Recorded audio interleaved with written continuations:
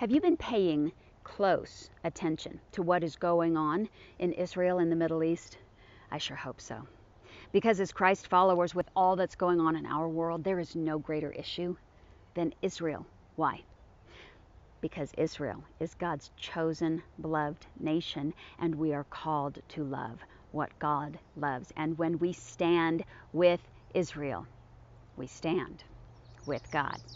There are a whole lot of people in the world who will tell you that Israel is a bully in that region and that it needs to be wiped off the face of the earth. It's been tried before. There are a lot of other folks, including many in the church in America, who will tell you that because the nation of Israel rejected Jesus as Messiah in the first century, well, all bets are off. They don't get the promises of God. The church now moves in as the spiritual Israel to receive the promises of God. But my friends, that's not supported in God's word. And that's where we find his truth. That's where we learn what he really believes about Israel. So let's go there. Let's go to Genesis in the beginning, when God, Yahweh, is speaking to Abraham, who would ultimately become the father of Israel. God says, "Go forth from your country and from your relatives and from your father's house to the land which I will show you.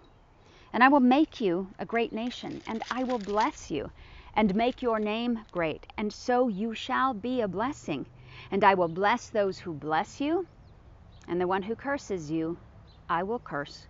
And in you all the families of the earth will be blessed." This is called the Abrahamic covenant promises that God made to Abraham and ultimately the nation of Israel. First, that he would give them a specific land, the promised land, where Israel resides today. That he would make them a great and mighty nation, and that ultimately they would bless all the families of the earth.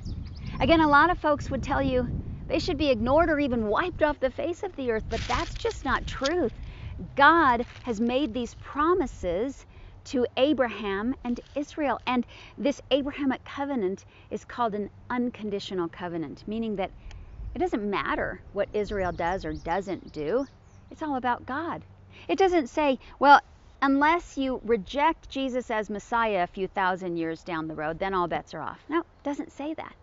This is all about God and his character as a promise keeper. And if you believe that he is a promise keeper, then you have to believe that these promises to Israel, his nation, will be fulfilled. Stand with Israel. You stand with a promise-keeping God. But we don't have to take it just from that scripture. Let's go to the end of the book and see what happens. Will Israel survive all the way into eternity? Revelation. John is carried up into heaven and gets a sneak peek at what will come when Jesus returns to earth and a new Jerusalem is set up. He says, "He carried me away in the spirit to a great and high mountain and showed me the holy city, Jerusalem, coming down out of heaven from God. It had a great and high wall with 12 gates, and at the gates 12 angels.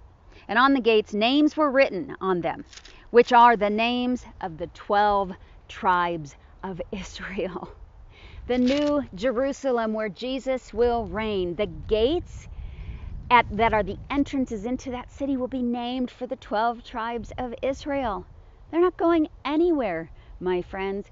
God loves Israel. He also fights for Israel. In fact, the name Israel means God fights. And that's the name that God gave them. So when you stand with Israel and when you fight for Israel, you are fighting and standing with the Creator God of the universe. And just another note, in case that's not convincing enough for you, take a look at the map. See where Israel is? Tiny little piece of land there in what is called the Fertile Crescent. Look at the giant countries that have surrounded it for millennia. Most, if not all of these countries have tried to destroy, wipe out Israel. Egypt failed. Babylon failed. Assyria failed. Lebanon failed. Iran is going to fail. Why? because Israel is the beloved and chosen nation of the God and King of the universe, who is a promise keeper and says one day his nation will be a blessing to the rest of the world. So friends, let's stand with Israel. Let's step up and proclaim this truth. Pray for Israel, and let's pray like crazy for peace for Israel. Hey friends, I have one more thing to add about today's deep dive. As I was putting away the video equipment, I looked down on the ground and I saw this. This is a ring that I got in Israel several years ago, and it has in Hebrew the first verse of Psalm 27, "The Lord is my light and my salvation." I lost this months ago, thought I would never see it again, and have been heartsick since about it. Somehow, it ended up outside under a mound of snow and then a mound of dirt. And today, after I shared with you the truth about God's love for Israel, He showed me my ring. God says in the Abrahamic covenant, "I will bless those who bless Israel." I am beyond blessed today. I hope you are too.